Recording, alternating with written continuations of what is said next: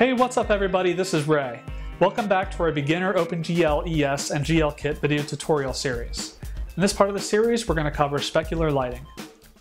Here's what the app will look like when you finish this part of the series.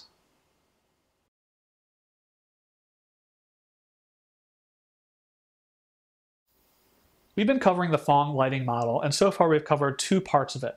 The ambient lighting, which represents the light that's sort of bouncing around a room, hitting everything equally, and the diffuse lighting, which represents the part of the light that's brighter when it faces toward a fragment and darker when that fragment is facing away from the light. Well, there's one more part of the lighting, and that's the specular lighting. This represents, you can think of it as the shininess, where if you have a piece of metal and the light bounces just right off that metal and the light bounces toward your eye, it's really shiny in that one bit. So we're going to learn about that in this section. The specular color works very similarly to the diffuse color. The specular color is equal to the light's color times the specular intensity times one more thing, which is the specular factor. So the only question is, what is the specular factor? Let's take a look. So this picture represents a light shining down on a sphere. And there's also an eye, which is the camera, looking toward a fragment at a certain point. And that fragment has a normal facing out from that fragment. So we need one more thing, which is the direction that the light reflects off that sphere about the normal. And you can get this automatically from GLSL. There's a built-in function that'll give you that. So the question is, how much does that reflected light shine toward the eye? If it points exactly toward the eye, we want it to be very bright. But as it goes away from the eye, we want it to become darker and darker. And by the way, we want that to happen fairly quickly to reinforce this specular effect. So the way we do this is yet again with our friend the dot product. So we do negative r dot I, which will give us a 1 if it's pointing exactly toward, or a 0 if it's pointing away or less. And we raise that to a shininess. And the shininess just means the bigger the shininess is, the faster it'll fall off. And visually, it'll have the effect of being a more condensed area, more of a small little shiny area the bigger the shininess becomes. Let's take a look at what the Vertex Shader will look like for the specular lighting. We're going to add one more output variable here, which is the position of the fragment in camera coordinates. So to get the position into camera coordinates, we have to multiply it by the model view matrix. Now let's take a look at the Fragment Shader for specular lighting. We have a new parameter for the position. Remember, that's in camera coordinates. We also have two properties for the shininess. One's the specular intensity and one's the shininess. Notice that those are not in the lighting structure. This is because shininess is more of a component of the material rather than the light. Think about it. If you have light shining off a tree, that's not going to reflect very much. But if you have light shining off a piece of metal, it's going to reflect a lot. So it's not about the light, it's about the material. Next, down here in the specular section, we normalize the position, and we use the built-in function called reflect that comes with GLSL to reflect the light about the normal. Then we use the line of code you saw from the slides, where we take the negative of dot reflection of the light, maximum of that in 0, and raise it to the power of the shininess to get that specular factor. And the specular color is just the light's color times the specular intensity times the specular factor. Finally, we add that onto the fragment color for our final shading. Okay, at this point we have ambient color, as you can see on the top of this, and we have diffuse color, so you can see that going dark, and it's getting brighter over on this side. But we have one left, which is the shininess, the specular color. So let's go ahead and add that in.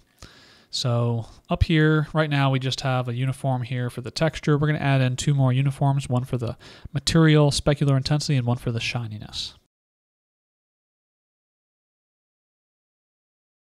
All right, scrolling down, we'll go ahead and start adding in our diffuse code here. So the first one is to get the vector from the eye to the position. Since we're working in camera space here, all we have to do is normalize the position, the input variable that's passed in here. And we have a new input variable for the frag position. And I better do that now before I forget. Moving to the Vertex Shader, I want to have a new output variable for the position. We want to do pretty much the same thing we do with the normal for the position. We want to get the position into camera space coordinates and store that in the frag position. So moving back to the Fragment Shader, we take that position, we normalize it. Now we have the normal vector pointing in the direction toward the fragment from the eye. Now we get the reflection of the light. It's a built-in function in GLSL called reflect. You give it a vector, which will give the light's direction, and you give it a normal about to which reflect it, and it will return you, obviously, the reflected vector. And we can use that to finally compute the specular factor. So again, the more the reflection and the eye are opposite, the stronger we want the light to be. But we do not want it to be any less than 0. We want to raise that by the shininess because we want it to fall off very quickly. Finally, the specular color will be similar as before.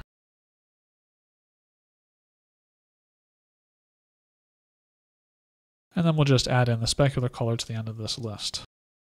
Okay, great. Now we'll move back to our RWT base effect and we'll add in support for those new uniforms. And we have to add those to the end of our list here.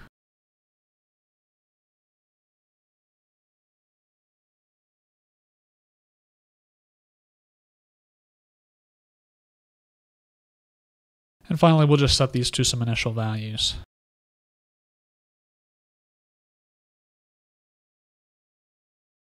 Oh, we got a bug. Let's take a look. Oh, a position already is a vector 4, so do not need to pass that in. Oh, and this is supposed to be a vector 3. And check it out. Notice how we got this nice shiny spot as it reflects the light into our eye. And to show you a couple things, if I switch back to the RWT base effect, let's make the dot a lot more focused. Let's set it to like 128. So see how the brightness is really condensed. You can literally almost see the light reflected off there.